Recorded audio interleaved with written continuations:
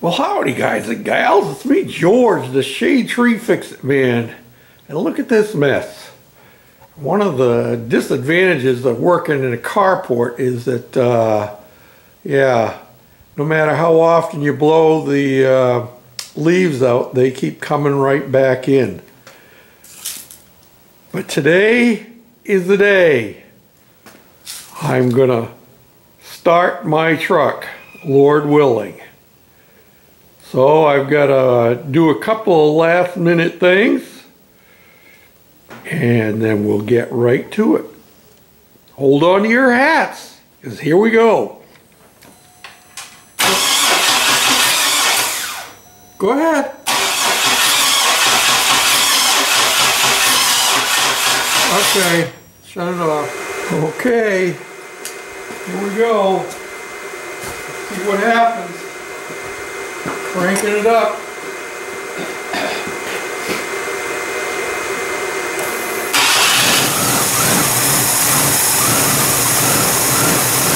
Woo-hoo! Yeehaw!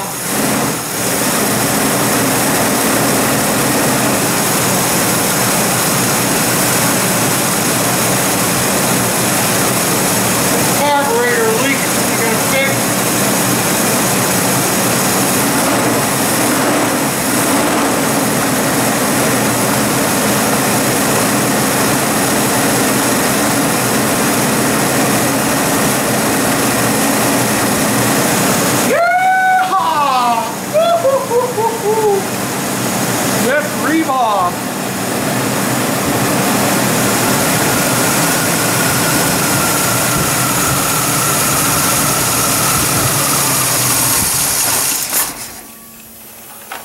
Yep, got a leak going on right there.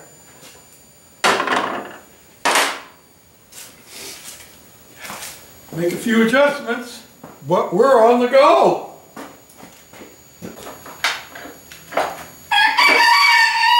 Same to you. I think what's happening is, there it is, it died. I think what's happening is the fuel pump turns on initially. Now you listen real carefully and see if you hear the fuel pump, and now it'll start right up and it'll run for a little bit, but the fuel pump's not running again. So the problem is, and see, my tachometer is not functioning. So the wiring that I have going to the tach port on the coil is not doing its job for some reason. Either the wires aren't hooked up properly, but I chose the wrong wires, or that I have a bad connection somehow, which I can't imagine because all the joints are soldered that I hooked together. So I've got to do some investigation. I do have a battery light on over there, though the charging gauge is not functioning.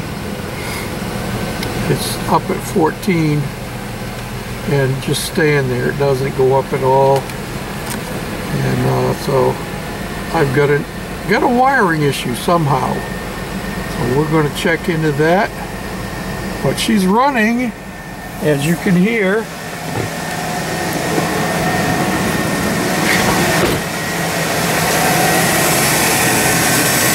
Runs pretty well until it runs out of gas. Yep, running out of gas.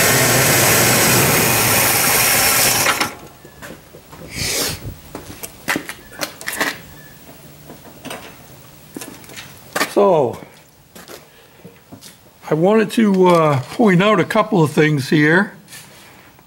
I didn't do a video on the fuel lines, and you can see my fuel lines come up from the back.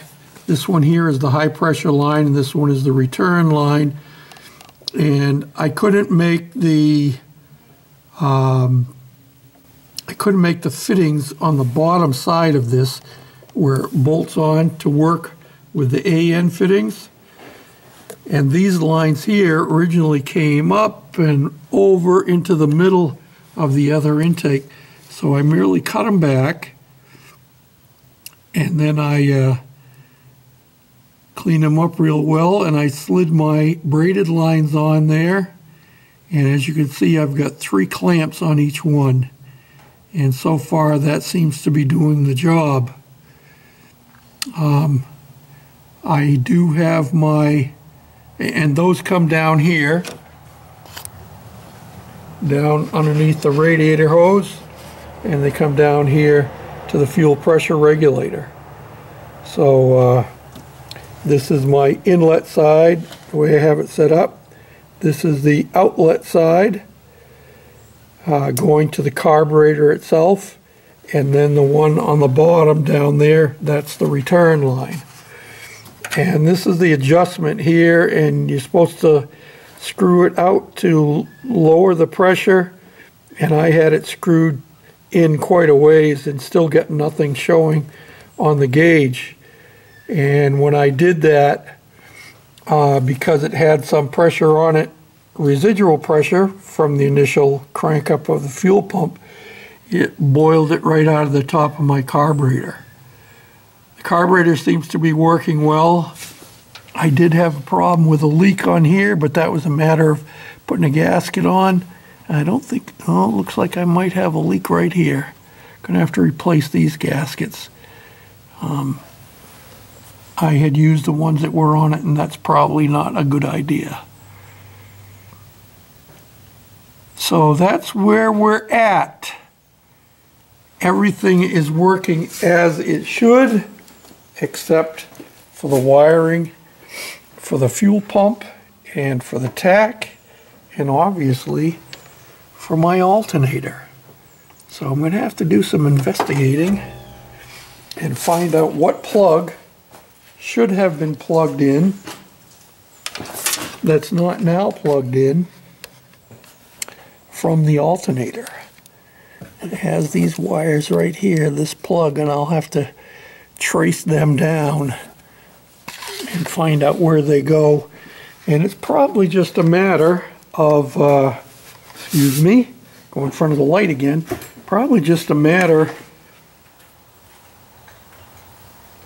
of one of the wires that I have disconnected that needs to find a place to be connected.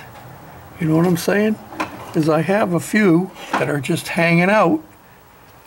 Like there's one right back down in there. And who knows, that might just be, there's a couple of them. This is the one that went to the fuel injection unit here. See that? But I don't believe that had anything to do with the, well, I don't know. I don't think it had anything to do with the fuel pump, although it might. And there's also another one down underneath, down under here, I can see. So I've got to do some more investigation. And now that I have it actually running, I can do an overall video and tell you how the whole thing works. And I'll do a step-by-step for those interested in doing it and not interested in watching the whole series that I have done. And we'll figure out how to make it all work and save somebody else going through the grief that I've gone through.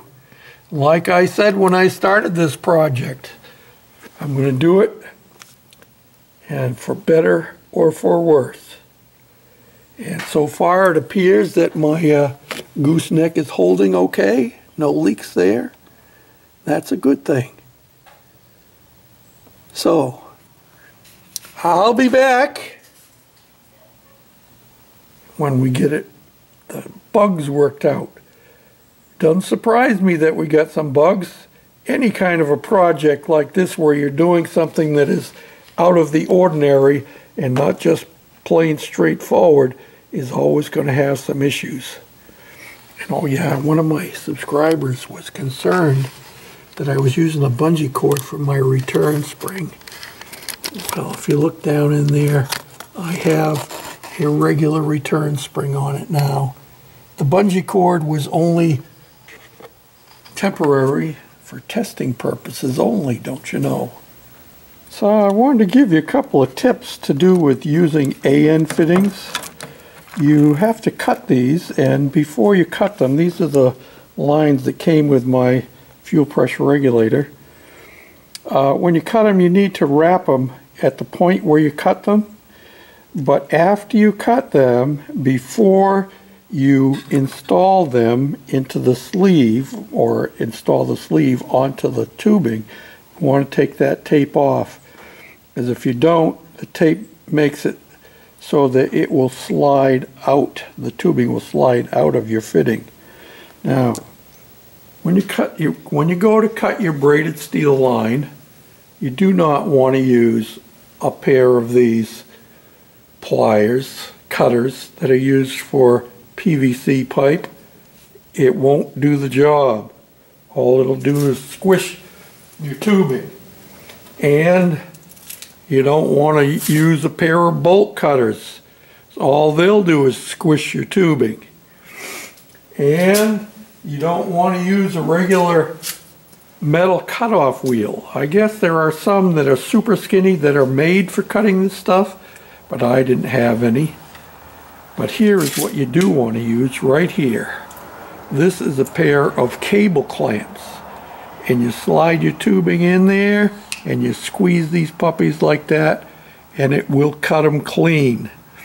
And like I said, you have to wrap your braided line with a piece of electrical tape or something of that sort, but then take that piece off before you put your fitting on, and you'll have good use of your AN fittings and your steel braided line.